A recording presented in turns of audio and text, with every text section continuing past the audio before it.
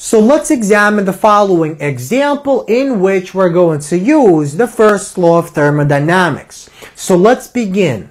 Determine how much work is done by a pump to isothermically and slowly compress 3 liters of oxygen gas at 0 degrees Celsius and 1 atmospheric pressure to a volume of 1 liter. So we go from a volume of 3 liters to a volume of 1 liters isothermically. Assume that our oxygen gas is a diatomic ideal gas. So let's begin by looking at the following graph that depicts our compression. So our gas is compressed by the pump from position 1 to position 2 isothermically. That means that the temperature remains constant. So notice at position 1, our volume is given by V1, and that is equal to 3 liters. And at position 1, our pressure, P1, is 1 atm. Now our ideal gas is compressed by the pump to position 2 where the volume V2 is 1 liter. And our pressure is higher, but we don't actually know what that pressure is. So let's begin by recalling the first law of thermodynamics. According to our first law of thermodynamics, the change in internal energy of our ideal diatomic gaseous system is equal to the sum of the energy transferred into our system as a result of heat plus the work done by the surroundings on our system. So let's begin by noticing that we're dealing with a diatomic ideal gas. So that implies that the change in internal energy of our system is equal to 5/2 multiplied by N multiplied by R multiplied by change in T, where N is the number of moles, R is the gas constant, and change in T is our change in temperature. Now, because we're dealing with an isothermic expansion, or actually isothermic compression, our change in T is 0. So if this is 0, this entire product goes to 0, and the change in internal energy of our system is equal to 0. So this equation becomes as follows. 0 is equal to Q plus W.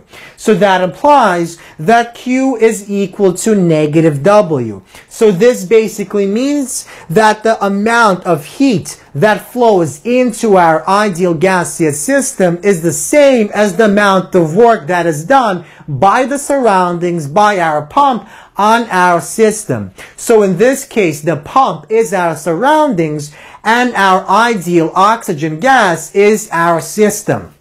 So, once again, Q is equal to negative W means the amount of heat that is transferred into the system is equal to the amount of work done by our pump on our system. So, we basically want to calculate what this amount of work is. So, how much work does our pump do on our ideal gas to compress it? So we want to calculate the area underneath this curve. So to calculate the area, we have to integrate. So the amount of work is equal to the integral of dW from position 1 to position 2. Now dW is the same thing as the product of the pressure and the infinitely small change in volume. So this is equal to this, where 1 was replaced with V1 and 2 was replaced with V2. So we want to integrate with respect to the volume. Now, because our pressure is not constant, we have to change this pressure to something volume. So from the ideal gas law, we know that the pressure times the volume is equal to N times R times T. So we essentially want to use this equation and represent the pressure in terms of the volume.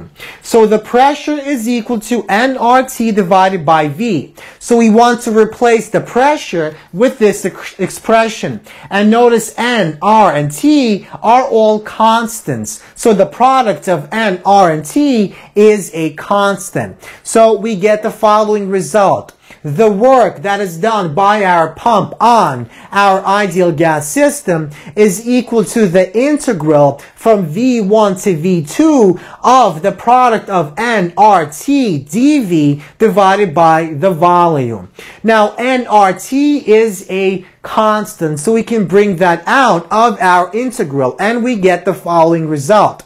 And now we can actually integrate. We get the following result, nRT multiplied by natural log of V from V1 to V2. And finally, we apply the laws of logs, and we are left with the following result.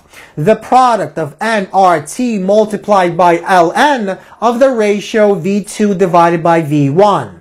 So, before we go on, before we actually use this equation to calculate the work, we have to calculate what the number of moles of gas is.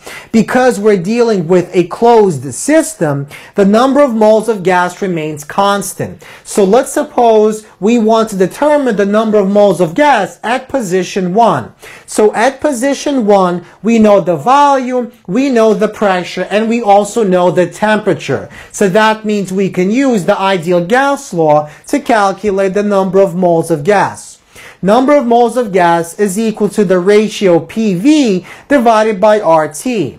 Now, the pressure given in newtons per meter squared is 101,300 newtons per meter squared. The volume, to convert from 3 liters to meters cubed, we simply multiply 3 times 1 times 10 to the negative 3. Now, our R is simply our ideal gas constant, 8.314 joules per mole times Kelvin, and the temperature is, well, we have to convert from Celsius to Kelvins, so we simply add 273 to that value. And we are left with 0.13 moles. So that's our N. And finally, we can use this equation to calculate the work. The number of moles multiplied by the constant multiplied by the temperature in kelvins multiplied by the natural log of 1 divided by 3, because V2 is 1 and V1 is 3. We plug these values into our calculator and we get the following result. Negative 324 joules. So this amount of work is done on our system by our surroundings, by the pump. So the surroundings loses this much energy, and this amount of energy is gained by our ideal gaseous system.